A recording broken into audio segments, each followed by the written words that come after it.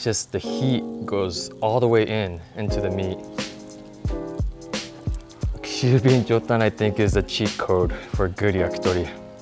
Hey Yaki Gang, Yakitori Guy here. Welcome back to the Yakitori Guy channel. If you've been watching since the earlier yakitori tutorials, you know that I've been talking about how you can make good yakitori on electric, gas, and charcoal grills. And I even recommend starting out with the indoor electric grill because of its ease and convenience so that you can really quickly improve your yakitori skills. However, there's no doubt that the best yakitori masters at the best yakitori shops in Japan all swear that if you want to make the best yakitori, you want to use Kishu Binchotan from Wakayama Prefecture in Japan.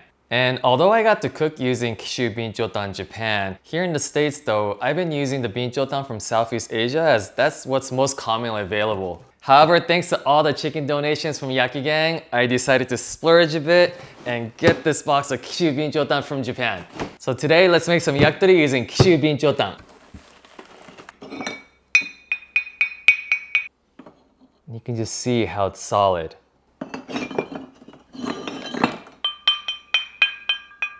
It's like metal. So imagine if wood that's starting out like this gets concentrated and forms these charcoal. So here it says Kishu Binchotan. And Kishu is basically the old way in Japanese to say Wakayama. So this is Wakayama-ken, Wakayama Prefecture. This is a 15 kilogram box. Goes for about $300. And for comparison, this is the Binchotan from Vietnam that I use. It's not as high pitched. Same size box, about $125. And here we have, this is ogatan. Ogatan is made by taking wood particles and baking it just like you would with binchotan, except so this is actually made from one whole piece of wood, basically a long log, whereas this is compressed, man-made version of this. In this box, it does say binchotan, that's actually incorrect. It's ogatan right here. So binchotan is actually made from actual wood, and ogatan is basically compressed. So as reference, we have your ogatan for this box, usually goes for about $30, $40. Binchotan from Vietnam, $125 to maybe $150. This is Binchotan from Japan, Kishu, $300. So just different price points. And in case you're wondering, here we've got bag of lump charcoal.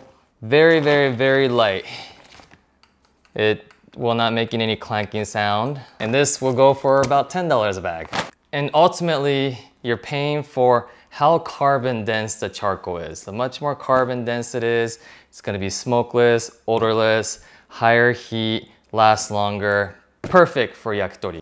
So binchotan is made from solid wood, so you can see the wood outline in these. While the most famous Kishu Binchotan, it's made using the ubame oak tree. The binchotan that's made in other countries can use trees from their local region. So for example, these binchotan made in Vietnam, they're using the local fruit trees native to that region. And also binchotan comes in different sizes because of the different sizes of the branches. So we have the thin hosomaru and the medium komaru. And as we get larger, we get the large jomaru. And one thing to consider is although these look thin, they started out much thicker. Started out as a thicker branch, and as it got baked over the days, basically just gets concentrated and becomes these thin sizes. And you may also have seen ogatan charcoal. So these are ogatan. Basically, they come in various shapes of maybe squares or cylindrical. And so binchotan is gonna have these natural wood forms and shapes. Ogatan, on the other hand, are gonna be made in molds, so it's gonna have these straight shapes. Oftentimes, you're gonna see a hole in the middle too. This is all just part of the manufacturing process. I believe this is to release some pressure, as these are basically the wood particles, sawdust, bamboo particles being compressed together. So when I ask yakitori masters what they like about Kishu Binchotan, they always talk about the heat retention, the high infrared heat, basically the reduction in flare-ups, the reductions in smoke. Basically, it just keeps that natural chicken yakitori flavors. Also, because of the heat retention, you don't have to basically replace the charcoal as much during service. So a lot of these really helps that yakitori chef just really focus on grilling that perfect yakitori. However, all of that comes at a cost, as Kishu Binchotan, that box costs $300. The cheaper Asia-made binchotan, anywhere from $125, $150, and lump charcoal, which makes it really hard to cook yakitori, those are $10 to $15 a bag. So I got some test skewers ready. Let's go outside and grill up using the Kishu Binchotan.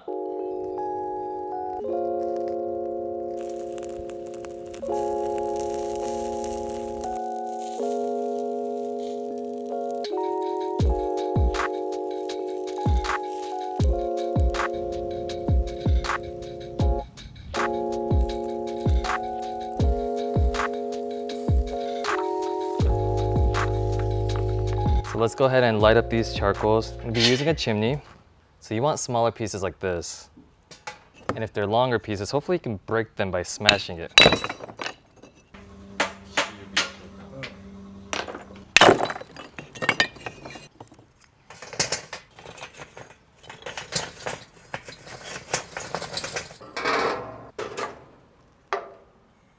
You don't want to get it too hot, so we're going to lower the heat. So when lighting up binchotan, a few things to consider.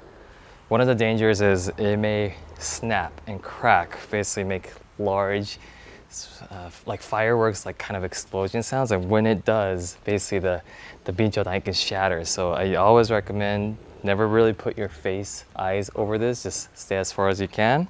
Keep the temperature low. If you try to basically heat it up too hot too quickly, that can cause snaps. Also, if you leave your binchotan basically out in moisture, like humidity and whatnot, that can get in and cause cracks too, so definitely be careful. Also, you see that basically I'm using a stove, propane stove right here, the gas tanks here, line here. This is definitely one of the safer ways to light up binchotan. As binchotan gets hot, it really emits a lot of that heat to the outside area. So in this case, we have the gas tank out here. You may have seen me in other videos using a portable stove where the tank is really near the hot binchotan source. That is definitely a much more dangerous way. So if you have one of these bigger stoves, I definitely recommend it go this way for lighting up your charcoal. So this charcoal has been going on for 5 minutes.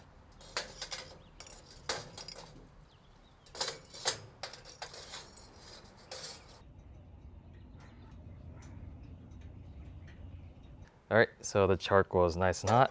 Get this inside.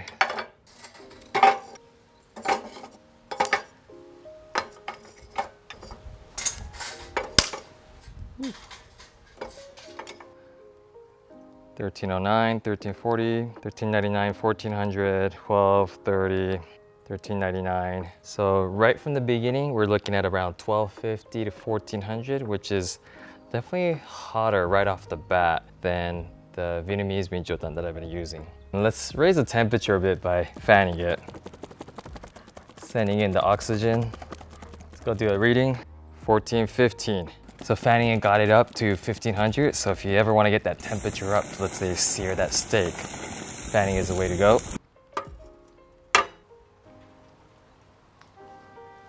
This is chicken fat.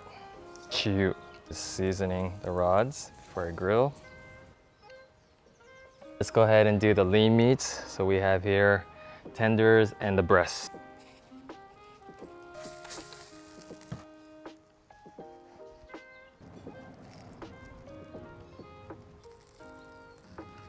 Tenders and breasts looking good. Let's go ahead and start doing some fattier pieces. So we got the negima and we got the drumsticks.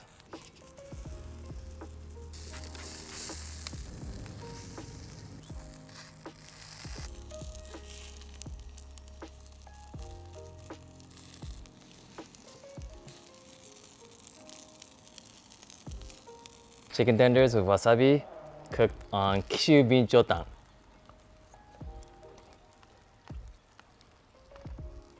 Fluffy, it's white meat, but also very juicy. Very locked in the juices inside. Simple but so good chicken tenders. All right, the breasts with yuzu kosho made on Kishu Binchotan. Nice bite. Juicy. Chicken breast is usually, drier, but in this case, it's plenty, still juicy. You can even get it more flavorful if you put some chicken fat, brush it on top. So far, so good. Kishu Binchotan. So you can see it golden, the skin nice and crispy and golden. That's what we want with yakitori. That's the thighs. Got the drums. Still a little bit. It needs more golden up here, so I'm gonna go ahead and flip this. Flip it this way. So far I'm liking the Kishu Binchotan. It's just very controlled heat. We haven't had any flare-ups, even as the fat's dripped. It's just creating smoke. The steady flavor, steady crispiness. It's looking good. Now let's see if we add additional fatty skewers. So in this case, we got breast skins, combination skins. Let's see how fat will change things up. And we got some wings right here. Fan it a bit.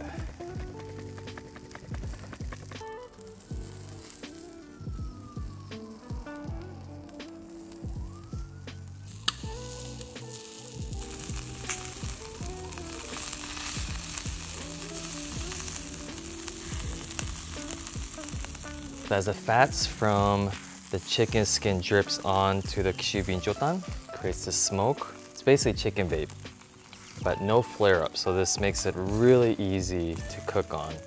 So the negima, let's go ahead and dip it into the tare.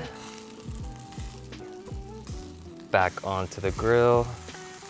Same thing with the drumsticks. Get the tare back onto the grill. Let's get this dipped in again. Ooh, smoky. Wish you can smell it right now. It smells so good.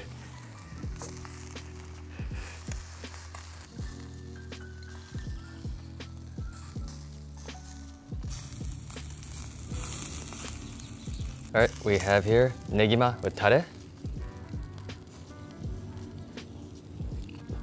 Hot. Oh, the skin came out really crispy. Could be one of the crispiest skins I've had with my negima that I made. And it's just the heat goes all the way into the meat. Juicy. Kishu Binchotan, I think, is the cheat code for good yakitori. Wow. Costs 3 times as much. I don't think I'll be using it all the time, but there's a noticeable difference between the yakitori I can make. Drumsticks. Crunchy, crispy skin. Crispier than what I normally do. It's still juicy, meaty yakitori inside. Wow. Same chicken, just different charcoal. Noticeable difference. Just costs a little bit more. Looking nice and golden, so this is good to go. All right, got the wings. Bone should come right off, right here. Bone off, boneless chicken wing. Crispy skin, but the meat still juicy. Just salt. No other flavor needed. Got the skins, got the breast skin, this combination skin. Let's go with the breast skin. Crispy outside, chewy inside. Meaty, just crunchy.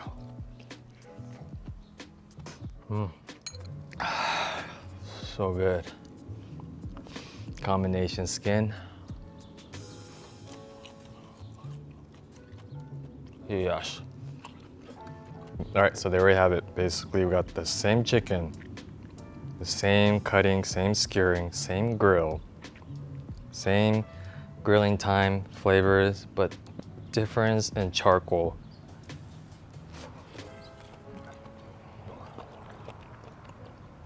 Noticeable difference in flavor, texture, aroma, the deeper flavors too.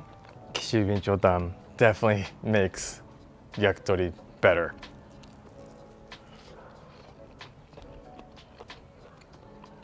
The charcoal's been lit for an hour. Doing a quick temperature check, mid 1100s. So the temperature has decreased just slightly, but I bet we can get it up with some fanning. And also moving around the charcoals, exposing the underside, glowing orange. Yep, 1200, so it's gone up. So just like what the yakitori masters say about the best yakitori comes from Kishu Binchotan, I have to agree by doing sort of side-by-side comparison based on what I normally use and what I cook today. It's a very noticeable difference.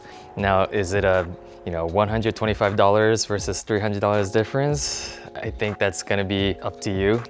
I don't think I'm gonna be able to use Kishu Binchotan all the time, but on the special occasions, I have this box now, so I definitely would like to use this when I want someone to try basically the best version of the yakitori that I can make.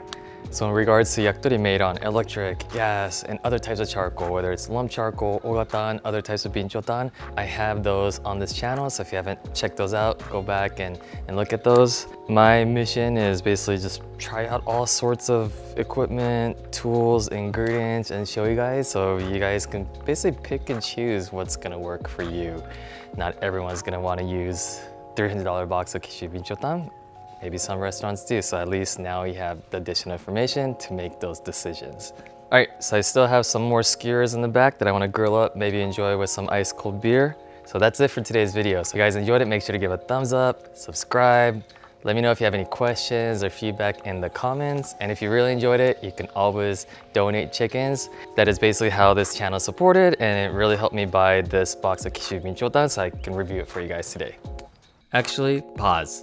Can I take a moment to give a shout out to Julie from North Carolina in case you're watching this? This message literally made my day and tear up a bit. It's been 2 years since starting this channel, and lately I've been deeply thinking about the purpose of all of this, and he definitely helped to keep me motivated to learn more and share more about my love for yakitori with the world. Thank you, Julie, so much for your chicken donations and this message. So that's it for today. See you guys in the next video. Bye, Yaki Gang.